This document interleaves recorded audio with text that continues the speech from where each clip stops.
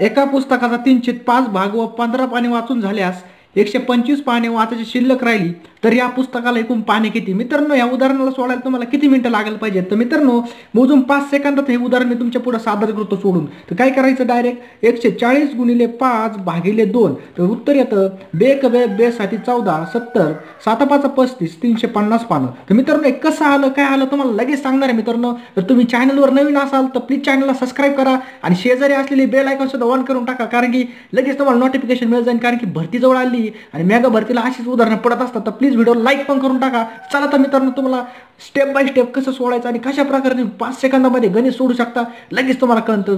Please video शेवटपर्यंत बघा.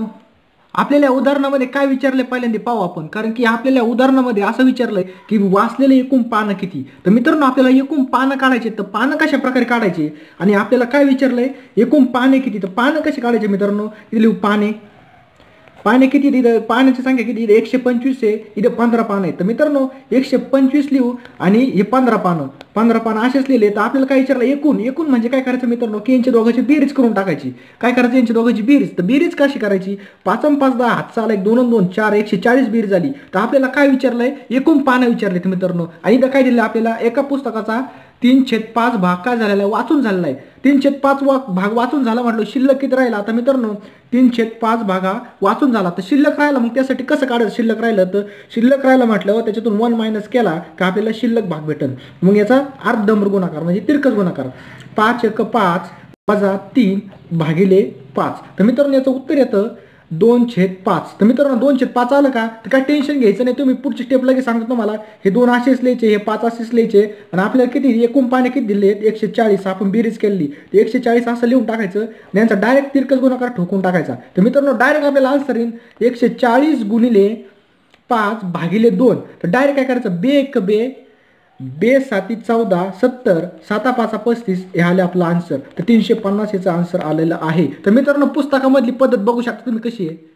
मित्रांनो बघू शकता पुस्तकामध्ये किती मोठी मेथड दिलेली. एवढं 3/5 15 पानं 125, त्याच्यानंतर एक्स माना वाय माना, त्याच्यानंतर 700 कुठून आणलं, हे कुठून आणलं. तर मित्रांनो जे सक्सेसफुल स्टुडंट असतात ते काय करते, स्मार्ट वर्क करते. स्मार्ट वर्क म्हणजे हे ट्रिक वापरतात. आणि जे बोधाड विद्यार्थी असतात ते अशी ट्रिक्स वापरतात, आपला टाइमपास करून घेतात आणि आपल्या अयशस्वी होतात. तर मित्रांनो बघू शकता. चला तर मित्रांनो आपण आज एक उदाहरण पाहू लगेच.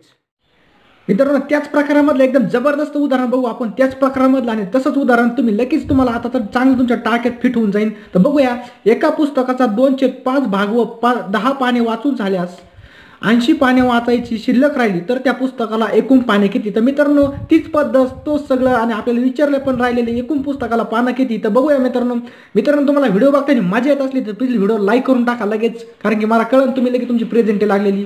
तर बघूया मित्रांनो आपण कसं सोडायचंय. तर एकदम तुमचं एकदम नजर एकदम स्क्रीनवर राहू द्या. आपल्याला विचारलं काय काढायचं काय याच्यावर आपल्याला फोकस करायचा. आपल्याला काय विचारलंय तर त्या पुस्तकाला एकूण पानं किती. तर पानं कशी काढायची. तर मित्रांनो आम्ही तुम्हाला सांगितलं एकूण पानं म्हटलं आपल्याला पानं इथं आपण लिहू पाने, इथे लिहू आपण पाने किती आपल्याला 80 एक दिलेलं आहे 80 आणि दुसरं काय दिलंय 10, म्हणजे 10 पाने वाचून झाली आणि 80 पाण्याची वाचायची शिल्लक झाली. तर आपल्याला एकूण विचारलं ना, यांची काय करायची आपण बेरीज घ्यायची. काय करायचं, बेरीज घ्यायचं. मग 80 10 90 याची बेरीज झाली. तर आपल्याला काय विचारलं इथं 2/5 भाग वाचून झालेला आहे. मग शिल्लक भाग काढायचा म्हणलं त्याच्यातून 1 मायनस करायचा. शिल्लक भाग कसा काढायचा, 2/5 वजा 1. तर एकदम सोपी पद्धत आहे. 5 1 5 वजा 2 भागिले 5. तर याचं शिल्लक पानं आपल्याला लगेच मिळतील, कारण की 5 वजा 2 बरोबर 3/5. तर मित्रांनो 3/5 आलं का, तर तुम्हाला एक सोपी पद्धत असं 3 आणि 5 लिहून टाकायची. अशी काय करायचं 3 आणि 5 लिहून टाकायचे. 3च्या समोर काय करायचं, आपण इथं 90 पानं काढलीच ना, यांची बेरीज 90 पानाची, यांच्या समोर लिहून टाकायची 90. असं लिहिलं का डायरेक्ट याचा काय करायचा तिरकस गुणाकार घ्यायचा. आलं उत्तर मित्रांनो, काय टेन्शन घ्यायचं काय नाही. तुम्ही एकदम 90 गुणिले 5 भागिले 3. तर मित्रांनो भाग देतात तुम्हाला येतो काटछाट करता. 3 1 3 3 त्रिक 9 आणि 3 5 15. तर मित्रांनो एकूण काय आलं 150 पानं त्या पुस्तकाला आहेत. तर मित्रांनो आता तुम्हाला होमवर्कसाठी एक उदाहरण देतो, तुम्ही ते घरी सोडून आणा आणि ते कमेंट बॉक्समध्ये आन्सर सांगा.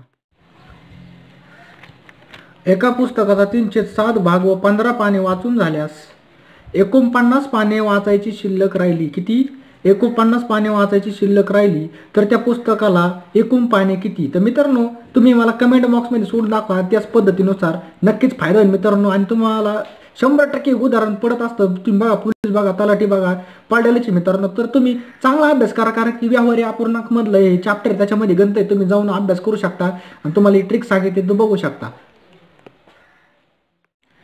तर मित्रांनो तुम्हाला एका तुमची 5-10 मिनिटं घेतो मित्रांनो. सॉरी बरं का, पण तुम्हाला सांगतो मित्रांनो, बरेचसे मित्र काय आता निगेटिव्ह झालेले आहेत. निगेटिव्ह म्हणजे कसे, आशा सोडलेली बाहेरच्याने, आणि ते काय करतात, प्रॉब्लेम क्रिएटर झाले. म्हणजे ते आशा सोडून ते काय स्वतःसाठीच एक समस्या निर्माण करून राहिले. समस्या म्हणजे कशी, तर आपल्याला समस्या निर्माण नाही करायची, तर आपल्याला सोल्युशन शोधायचं त्याच्यावर.